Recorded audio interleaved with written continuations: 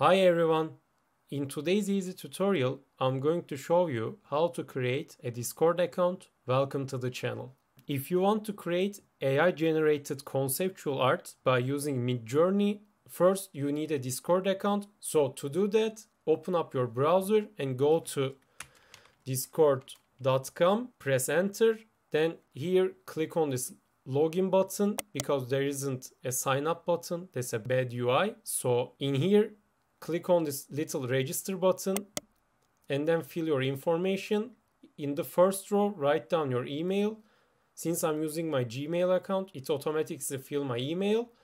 Then select the username for yourself and then set up a password for yourself. And here, write down your birthday and then click on continue.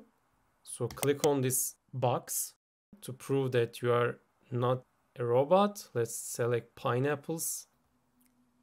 Then click on verify. Let's close this tab.